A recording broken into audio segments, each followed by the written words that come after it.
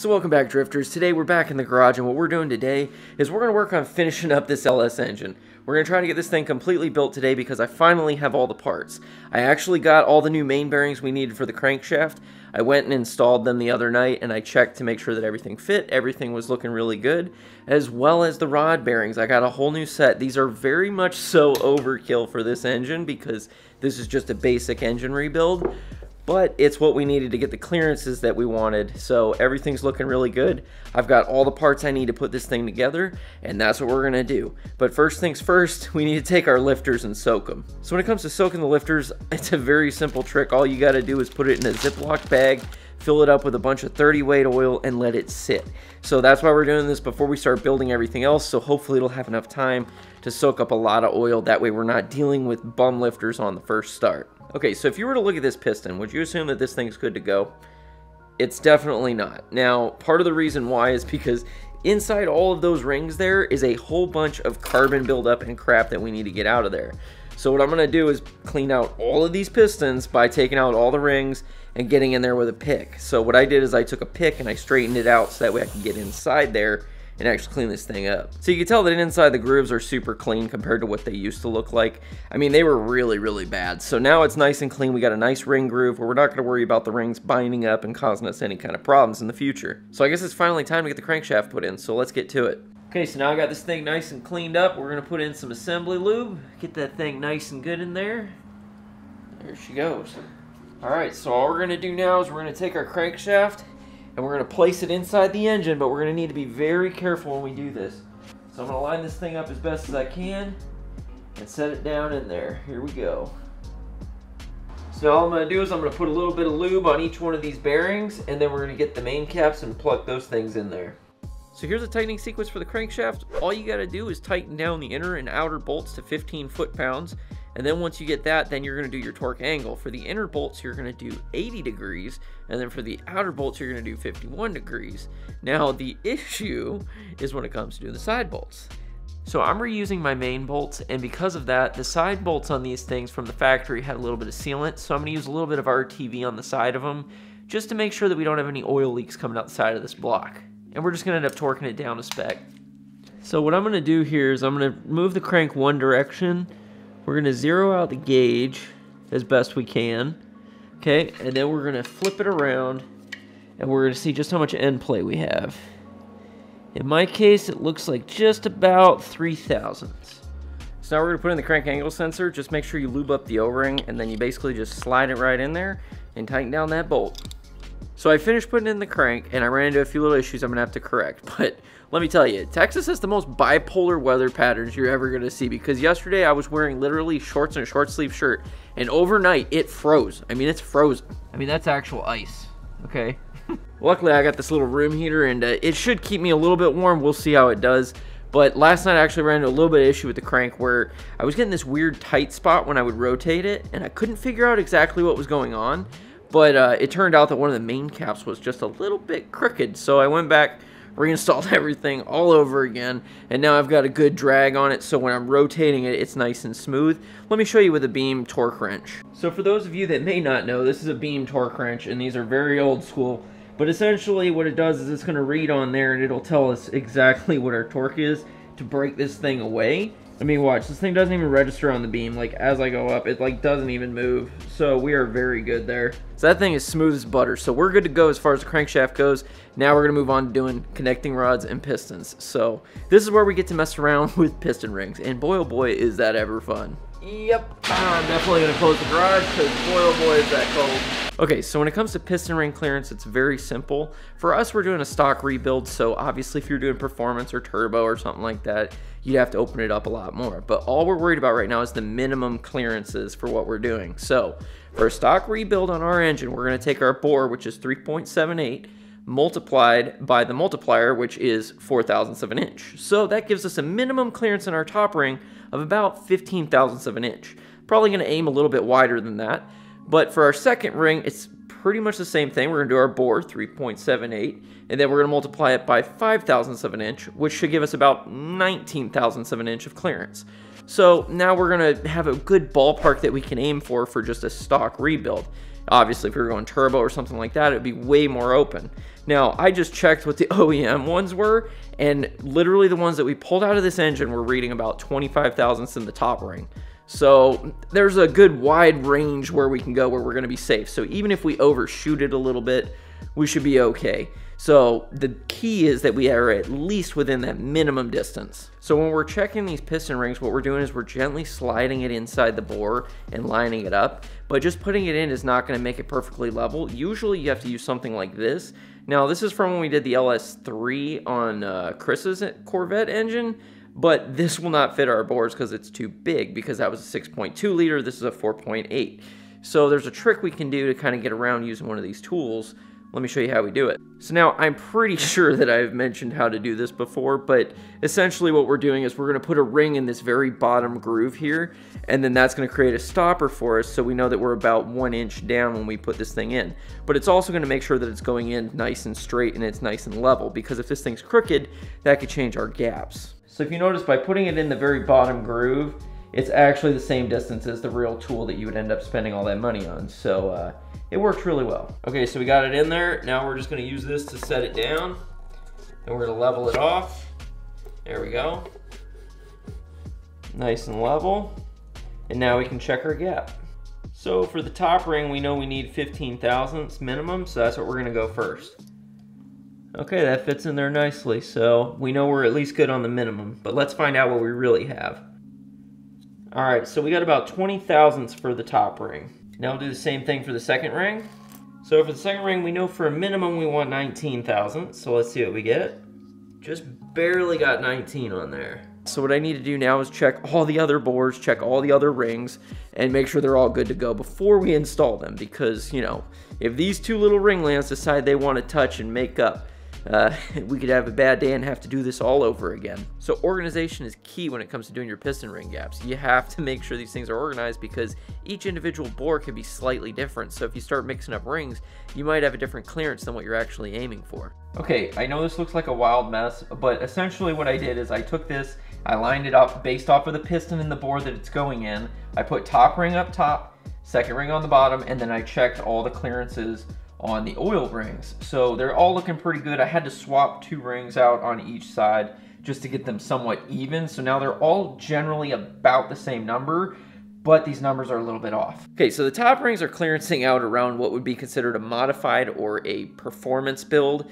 So if we were gonna go that same gap on the bottom rings, they'd be too tight. So we're gonna have to file them. So luckily I've got this really nice ring grinder here that I'm gonna use to do this. Now, I have done it by hand using a file. It is very possible to do, but my God, does it take forever, okay? It's about 50 million years later, and I'm still on the very first ring, but I think I just about got it. I mean, you're literally going one at a time, like just one at a time, and it takes all day to do like 3 rings. So this is a godsend, and it is very expensive for a tool that I'm only gonna use every once in a blue moon, but boy, let me tell you, when I do use it, it is so nice. So now one key point I want to make about this ring grinder is that you have to make sure that these things are going on straight, because if they don't go on perfectly straight, you can end up with a weird angle. So when the rings actually come together, you can actually have a weird gap that you don't want. So it's very important that when you're grinding the rings, that they are completely flat and that the blade is spinning toward the inner direction of the ring, because if it's going the opposite direction,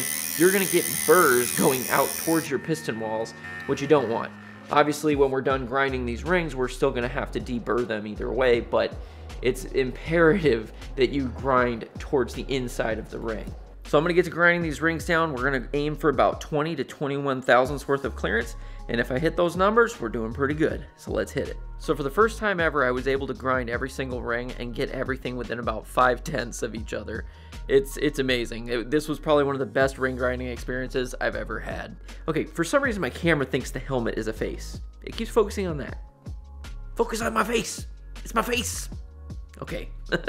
Anyway, so here's the thing about piston ring orientation. If you don't get it right, it doesn't matter what your ring gaps are, because you're gonna have blow-by. So let's get these things put on correctly. Okay, so almost every single piston you're gonna have is gonna have some sort of mark to show you where the front is. In my case, it's a dot. Sometimes it's even an arrow pointing in the direction, or it'll even be the word that just says front.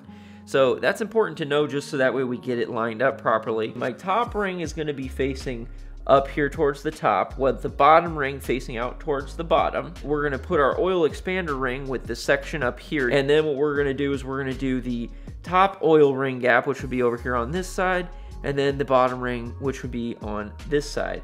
And then that way we have it all clocked properly. So now I'm going to go ahead and put that on there. So the first thing we're going to do is we're going to take our oil expander and we're going to place that onto the piston. Basically, we're just wrapping it all the way around just to get it inside there, and then we'll orient it to where we want it. Now, it's very important that the ends of this thing just butt together and that they don't overlap, because if they overlap, you're going to have a problem. Okay, so we're going to take our oil expander rings and we're just going to wrap it around over the top of the oil expander. Very careful not to scratch the sides of the piston, and just work it into position. Then what we're going to do is we're going to put the top one in its position. I'm going to hold it down with my thumb just to kind of hold it in place, and then wrap it around the piston, just kind of slowly working it on there until we get it in place. Now when I get to the very end, I'm just going to very gently pry up on it so it doesn't scratch the piston, and then we should have it in place. So sometimes these oil expander rings can get kind of moved around, so it's nice to have a pick that you can use to kind of put it in position where you want, just to make sure that you've got it lined up exactly where it needs to be. It's good to make sure that the oil rings are sitting on top of the expander and not behind it, because that could be an issue.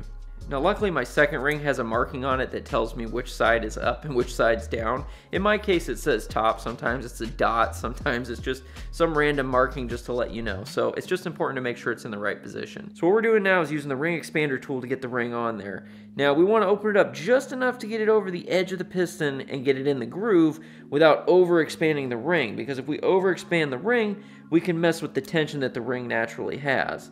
So now that we got it in there, we should be good. So now the second ring is in a good position. So now we'll move on to doing the top one. So unfortunately, my top rings don't have any identifiers on them at all. There's nothing telling me which side goes up, left, right, whatever. It just doesn't exist.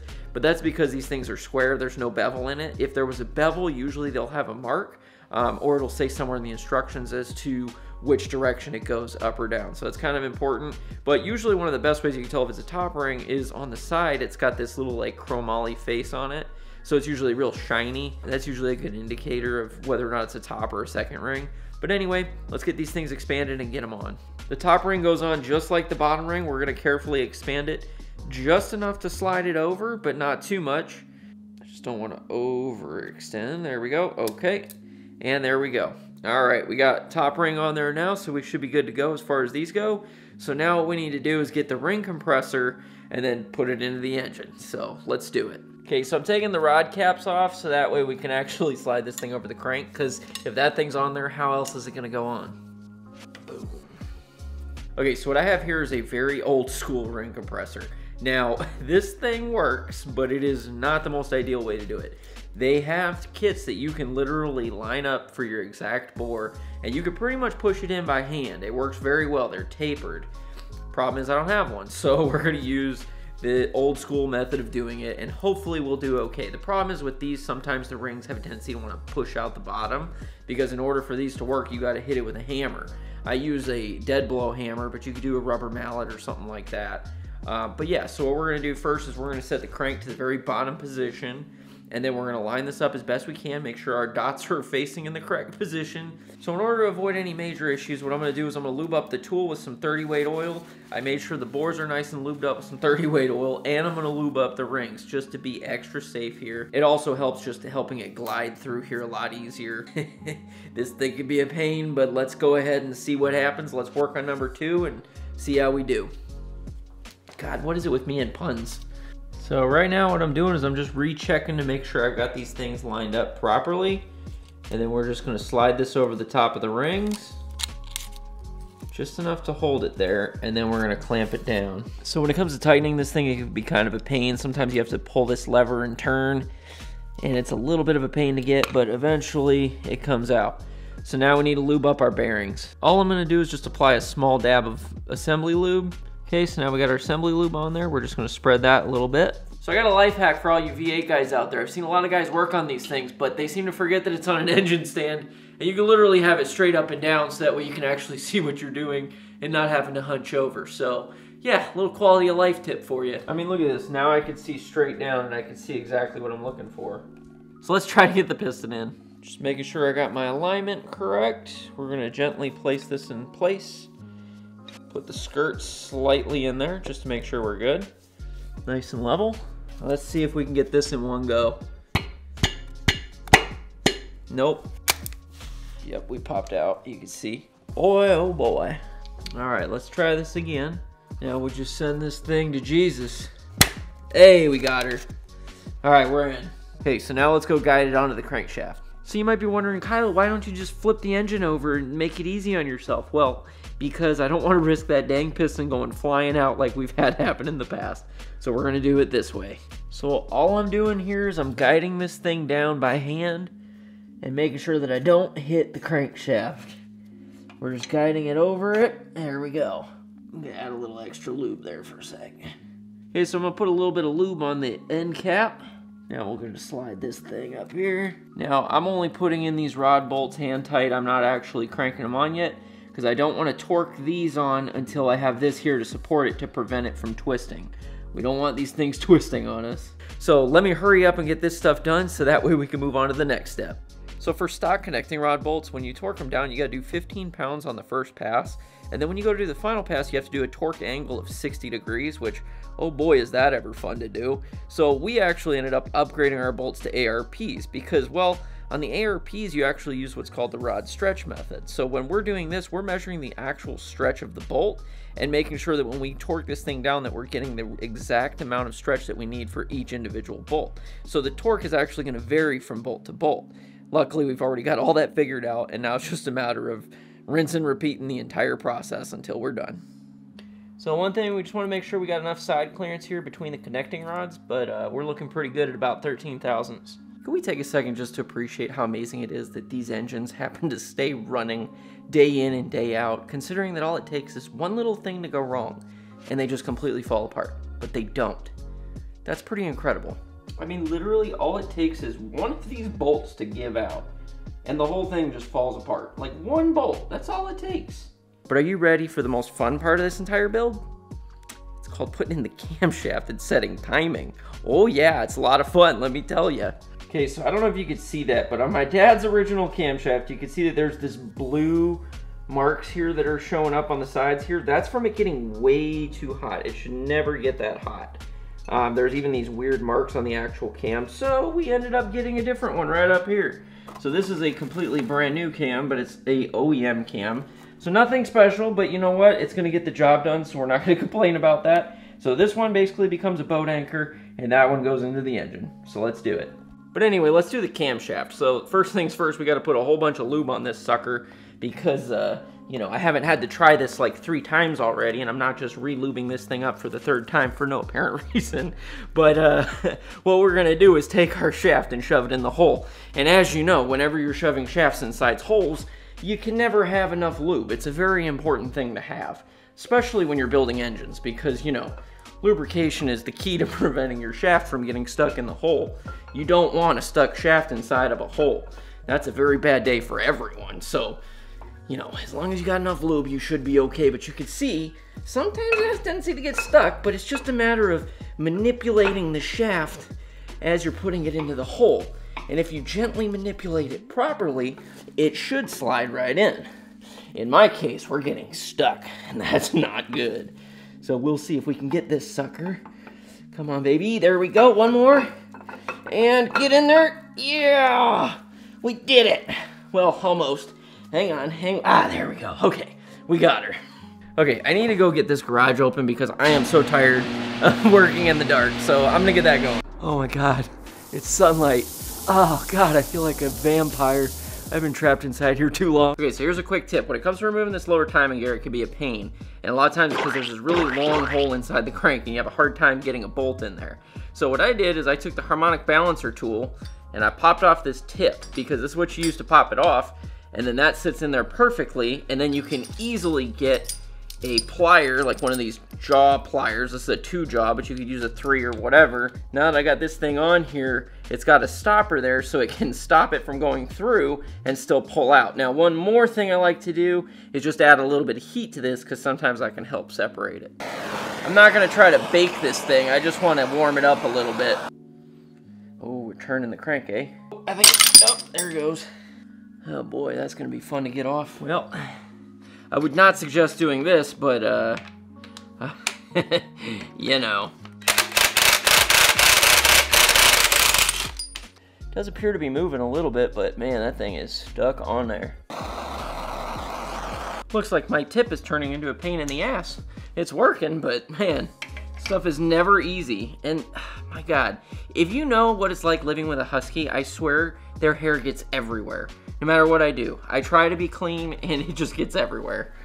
Ugh, huskies. I've been working on, oh, shit. Got a timing gear. All right, that thing is, yeah, there she goes. All right, come on, baby. Wow, these things are never easy, but at least this gives you a way to do it. Could you imagine trying to do that, like just prying? You'd probably damage your crank and who knows what else, but yeah, so that's how I get these things off. Pain in the butt, but they will eventually come off. So now what I need to do is get the new one on. And that's just as fun. So in this segment of Cooking with Kyle, I'd like to show you all the benefits for living a lonely life of despair. Example number 1. You can cook your timing gear in your oven. Oh God, don't let your wife see this one. Oh God, it's hot. Ooh, that's a hot tamale. Ooh, that's a hot tamale. Oh damn, it's nighttime. Okay, we're good. We still got steam going on this thing. Let's get this sucker on there. Oh, it's burning my hand. Oh, it's so hot. So now if we're lucky enough and it's hot enough, we should be able to slide this sucker right on. And we are almost on there. There we go. Bam. And that was Cooking with Kyle.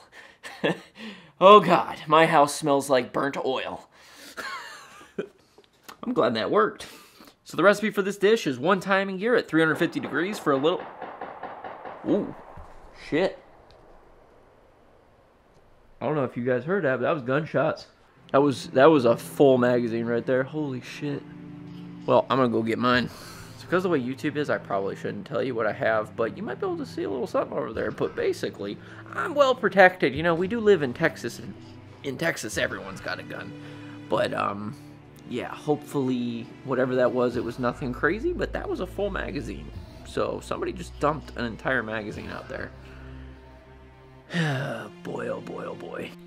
Well, on that note, I'm going to shut the garage because I don't want to deal with all that. So hopefully everyone's okay out there. I don't know. I haven't heard anything. I didn't see any sirens, but whatever. Anyway, the recipe for this thing was 1 timing gear at 350 degrees for about an hour, and that thing slid right on. So, you know, it's pretty simple to do, and it's way easier than trying to press it on.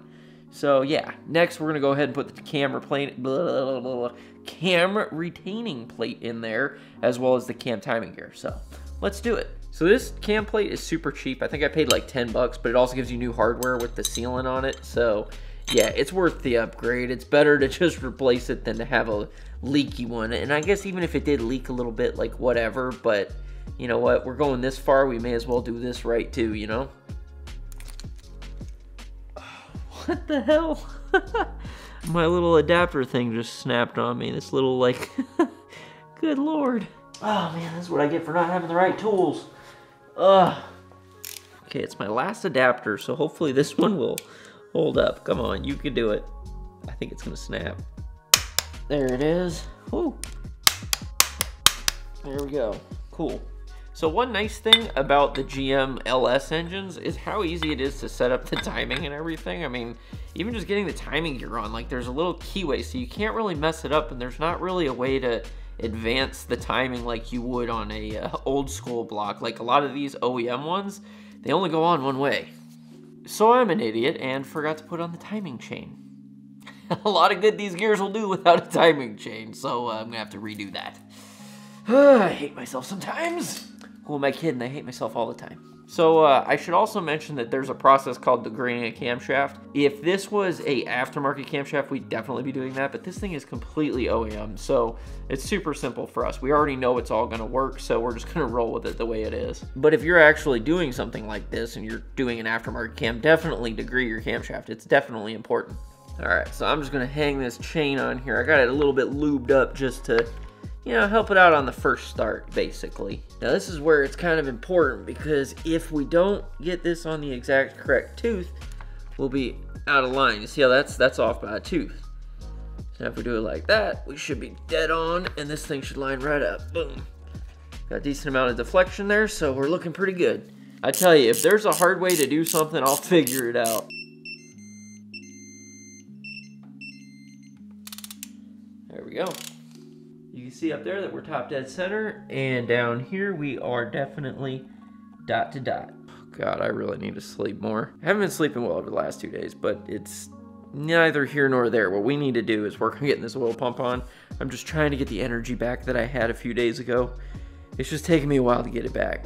But anyway, let's get back to doing the oil pump. This thing is pretty simple. Some people will take this front cover off, they'll put little shims in it, make it work, do all that fun stuff, but we're just gonna make this thing fit. We're not really too concerned with it. This thing's OEM, and it's not that difficult to do. It's just a matter of lining up the splines inside there, and then once it's lined up, boom, you're in there. See, it's really not that bad. Now, obviously we're gonna turn this thing around, make sure that it still spins freely, but it's very simple. So the only other thing I do is I put a little bit of Loctite on these bolts, just the blue stuff, just to be safe. I don't think it's required, but I like putting it on stuff like this because, you know, if our oil pump breaks free, that's definitely gonna be a big issue. So we don't want that. So they do sell a tool for getting this thing aligned properly. And this basically just goes on here and helps keep this thing centered. But I mean, you can just do it by hand. You just have to be very careful and also make sure it doesn't bind. But yeah, just FYI. So now that I got this thing on here, I'm just gonna torque these things down to about 18 foot-pounds. All right, so now what we'll do, take this out. Boom, there we go. So I'm just putting the crank bolt in here so that way we can turn this thing over and make sure it's not binding. All right, looks like it's turning good. So one thing I forgot is that oil will eat through plastic, and yeah, this bag's a little leaky, so let's get the lifters in. So it's very important when you're installing your lifters that you pay attention to the orientation of the oil hole. Most lifters will have them facing straight up, some will have them facing to the sides, but almost none of them will be facing straight down, because you want that oil to cover the lifter as it's running through it. Oh, and I also tightened down the retaining bolts to 106 inch-pounds. Okay, so it's that time. Let's whip out the Play-Doh and check our valve clearance. So this is why checking piston to valve clearance is so important, because even though this is a stock engine rebuild, I still managed to find something critical here, because if I hadn't done this, we definitely would have blown the motor. Let me show you why. And I know what you're thinking, but no, this is a perfect mold of the combustion chamber. Problem is I see a spot here where it looks like it went through. So now obviously we don't have a head gasket on this thing, so that could be part of the issue, but if you add the thickness of the head gasket, that's not nearly enough clearance. So I'm definitely gonna have to retest this. So I'm gonna go ahead and redo this test because something doesn't seem quite right there. I wanna make sure that we have the right clearances, so I'm gonna do that real quick and then we'll see what we end up with.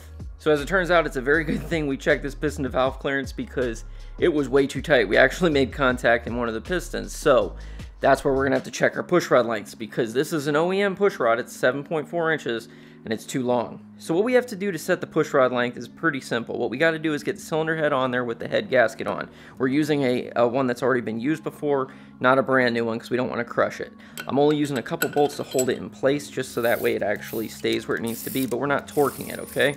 So what I'm doing now is I'm taking my push rod length checker and I'm putting it about 7.35, and we're going to test and see if that's the correct size. So what we're going to do is we're going to first do the intake side. So in order to do that, we need a push rod on the exhaust side. We're going to crank the engine over, and we're going to feel for the moment that the exhaust starts to push up. Second it pushes up, we know that the intake is on the base circle. So now we can do the intake side. So we're looking at the camshaft. This is the top where the lobe's going to be at the highest point. The base circle is on the bottom portion of that. That's what you're trying to find. So now we need to figure out what zero lash is for the intake side. Very simple. All we do is we put the rocker arm on and we tighten it down just to the point where there's no up and down movement. It could have a little bit of side to side, but no up and down. Once we get that, we know we have zero lash. Then all we have to do is take our torque wrench and count the number of rotations it takes to meet our torque number. Now for a Gen 3, it's 22 foot-pounds. For a Gen 4, it's 25 foot-pounds. So in my case, I got a Gen 3 and I'm trying to get within 3/4 of a turn to 1 1/4 turn. If we're in there, in that range, we're good. So what I did is I took it and I counted from the very top and I turned it over, and for the intake side, we got just over 3/4, so it's actually right where we want it in terms of preload. So the exhaust side is reverse of the intake side. All we're doing is we're feeling the intake push rod this time. For the second it starts to lift, then we know the exhaust is on the base circle. So then what we do is we set zero lash for the exhaust rocker arm. We get our torque setting set and we count the number of turns. For me, it was right at around 1 turn. It was plus or minus a little bit, but we're within what would be considered good. So technically I could have used a slightly shorter push rod on the exhaust side, but I think a 3.5 or a 7.35 is going to be good enough, especially considering this thing is just an OEM rebuild. So here's an example as to why the stock push rod was too long. Because when I put the stock push rod in and we set it to 0 lash and then go to torque it down, it took almost 2 full turns before we actually got it to torque. So we know for a fact that that push rod's too long, because if the push rod is longer, it's going to take more turns. If the push rod is shorter, it's going to take less turns. The key is that when we do this, we get between 3/4 and 1 1/4 turns. Okay, so now that we know our push rod length is a 7.35, I ended up ordering a set from Brian Tooley. Luckily, I've already got them in hand. They're ready to go. So now what we need to do is test our piston to valve clearance for real and see what we actually have in there. So all I did is I took some Play-Doh and I rolled it up into a little ball just to make sure I've got something that can squish down. And I placed it where the valves should be in relation to the piston. Then what we did is after we stuck them on there is I put a little bit of oil on top just to make sure that it's not going to stick to the valve when it goes down. So then I installed both the intake and the exhaust rocker arms just to make sure that we had both sides ready to go. And I rotated the engine over a few times just to make sure that it was going to make contact and make sure we got a good impression on the Play-Doh. So then all I had to do was remove the cylinder head, and then I was able to see that, oh boy, our Play-Doh actually looks like it's supposed to. So now technically I should be using a depth gauge here, but I don't have one. So what I ended up using instead was a set of feeler gauges, and I just added to the minimum clearance. So all I did to figure out how much clearance we had is I took a couple of feeler gauges, I stacked them together to what would be the minimum clearance. So technically our minimum clearance should probably be anywhere from 70 to 100 thousandths. But luckily we have way more than that. I was able to get at least 125 thousandths in there, and it looked just fine. Now, we could have used a caliper to do this test. The only problem is when you use a caliper, sometimes it can crush the Play-Doh, so you got to be a little bit careful with that. Now, I did that test anyway just to verify, and when I used the caliper for the exhaust side, I had 180 thousandths, and then when I did the intake side, I actually got, I believe it was around 260 thousandths. Correct me if I'm wrong, but either way. But yeah, that's how you'd figure out what your clearances are. So we obviously have more than enough clearance now. We know that we're sitting right where we should. So now all we gotta do is get the cylinder head installed and get these push rods in. So let's do it. So I ran into a small issue and it has to deal with the head gasket. Let me show you. Okay, so I bought a Felpro gasket set for this engine rebuild. Problem is it came with these crappy head gaskets. These are what would be considered a composite gasket. They are not good. They are not what the OEM is. They're basically crap. So I went out and bought a set of legit OEM head gaskets. Let me show you the difference. So there's the crappy Felpro one, and here's the OEM style. This is a multi-layer steel. You can see there because there's literally multiple layers of steel. This is what would have come with the truck originally. So the OEM gaskets are about twice as much as the Felpro ones, but I'm telling you it's completely worth it because you don't want to have to be redoing this in 6 months. I got links to all the parts in the description, so don't worry, if you're looking for it, I got it down there. But anyway, let's go ahead and get these cylinder heads on. So here's the torque pattern for both the Gen 3 and Gen 4 stock bolts. The one thing you'll notice is that in Gen 3, there's a difference in bolts 9 and 10 because they were shorter in Gen 3, and by Gen 4, they were all the same size. So the original LS cylinder head bolts are torque to yield, so we have to get new bolts either way. So we ended up upgrading to a set of ARP bolts because they weren't that much more expensive, and they're reusable. So if you're doing this job, it's probably worth spending the extra 50 bucks just to get a nice set of bolts. So I just spent the last 24 hours freaking out because my computer gave me a black screen of death, and I thought that I lost all the footage from this video, but turns out it's fine. It ended up just being the motherboard was destroyed. It was either that or the CPU. I don't know. Computer stuff. Anyway, the point is the computer's fixed now. I still have the files, and you probably know that because you're watching the video right now. But anyway, rocker arms. So I actually did a video about upgrading these trunnions on this rocker arm. So if you want to see that, again, I'll put a link up there so you can see it. But for installing these things, it's a very simple process. All we're going to do is find dot to dot on the timing gear. This is one more reason why I don't do the oil pan or the timing covers until after we've done this, because it just makes it easier when you can see what you're doing. But anyway, we've got top dead center, number 1. Now what we're going to do is we're going to tighten down the exhaust valves on 1, 2, 7, and 8. And then we're going to tighten down the intake rocker arm bolts at 1, 3, 4, and 5. So it's 22 foot-pounds for a Gen 3 engine. It's a 25 foot-pounds for a Gen 4. So then what we're going to do is we're going to rotate the crankshaft 360 degrees. And then we're going to tighten down the remaining rocker arms, which would be on the exhaust side, that would be 3, 4, 5, and 6. And then for the intake side, it would be 2, 6, 7, and 8.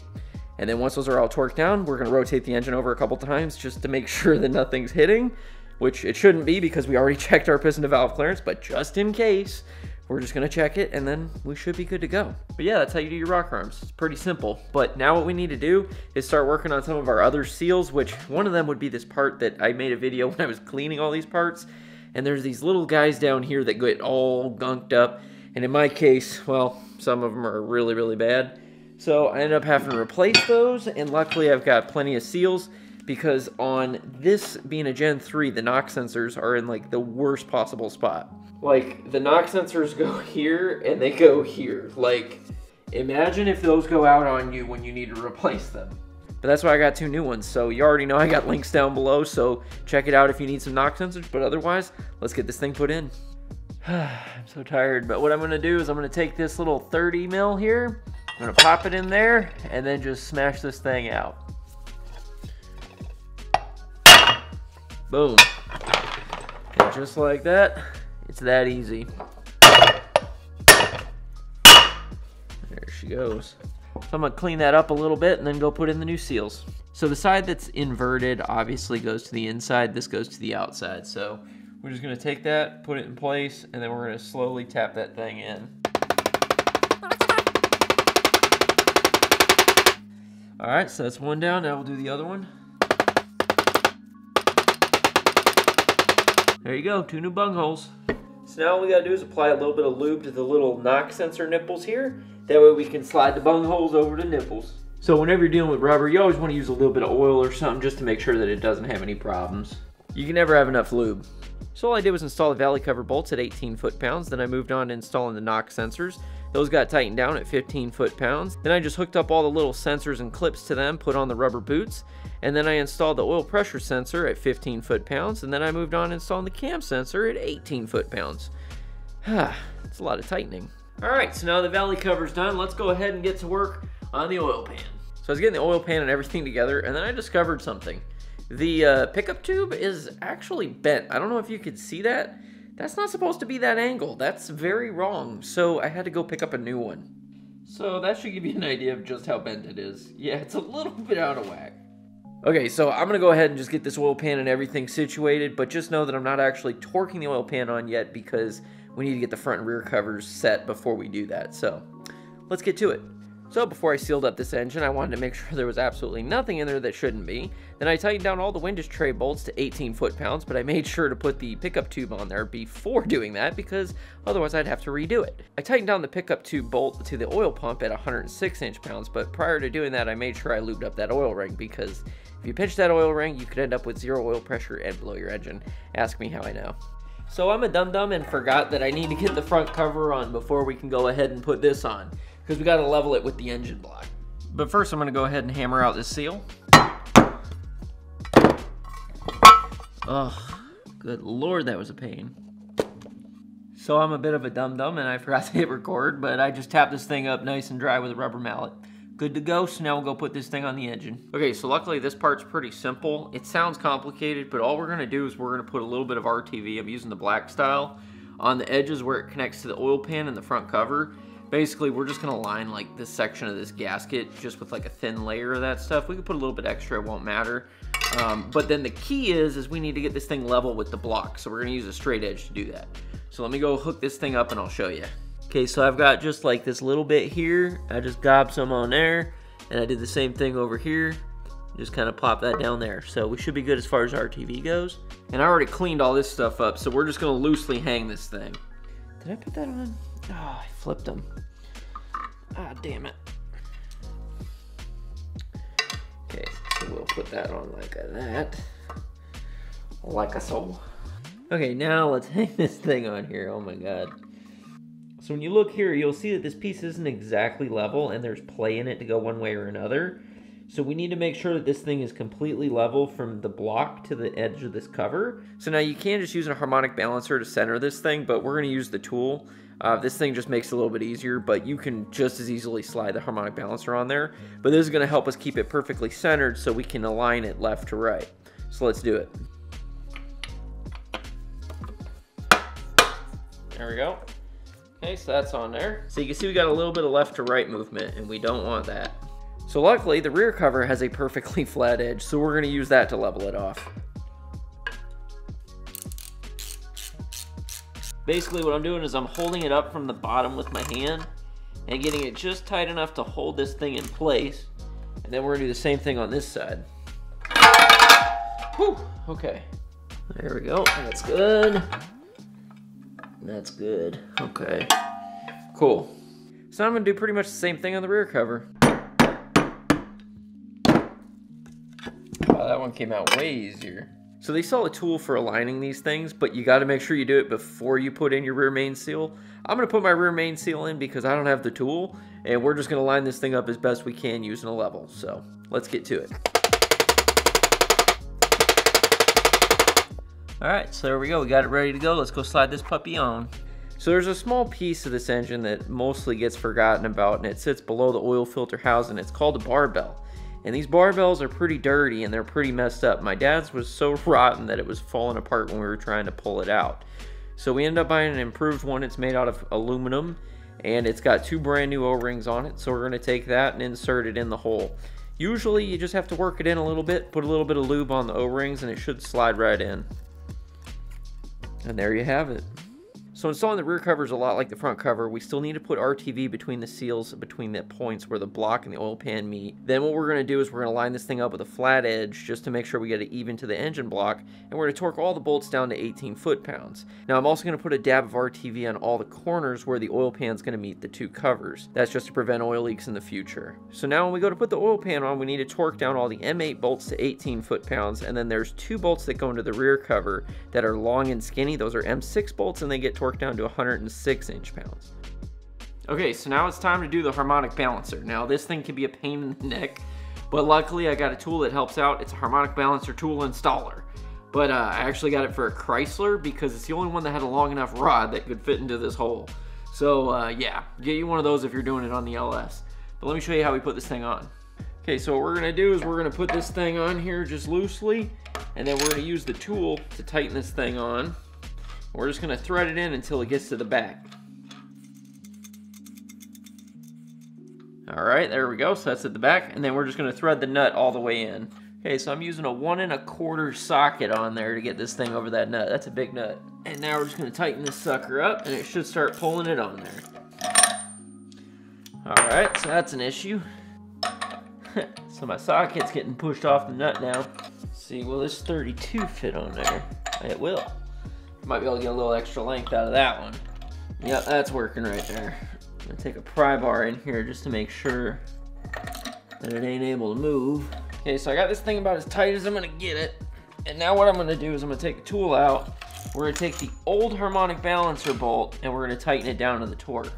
So it's 240 foot-pounds, but then we're gonna back this thing off and install a new bolt because these things are torqued to yield. That's 200. Oh, good God. 240 foot-pounds is a lot. Oh, 220. This is ridiculous. Ah, what do we get? 240. Okay, now we can back this thing off. So I gotta tell you, that is a lot harder than it looks when you're doing it by yourself. Holy crap, but we got it. Yeah, there we go. Woo, that's better. Holy shit. Okay, so that recess is supposed to be there, so don't panic if it's not flush. It's not meant to be. So we got a brand new bolt from GM. We're gonna put this sucker in there. We're gonna torque it down to 37 foot-pounds and then give it an extra 140 degrees worth of turning. Hopefully it's not as bad as that 240, because my goodness, that was rough. Okay, there's 37. Okay. Now we're gonna do 140 degrees. Oh boy, oh boy, oh boy. This is gonna be fun. All right, here we go. 140, let's go, baby. Oh.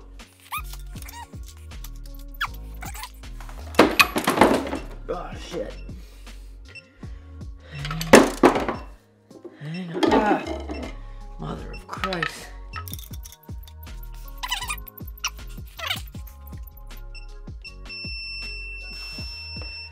Okay, so that's on there.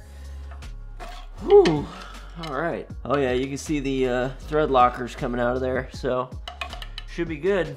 So now we're at the point where all we got to do is pour some oil on top of all of our rockers just to make sure they're nice and coated, because this just kind of helps with the first start, because hopefully here very soon we'll be able to do that.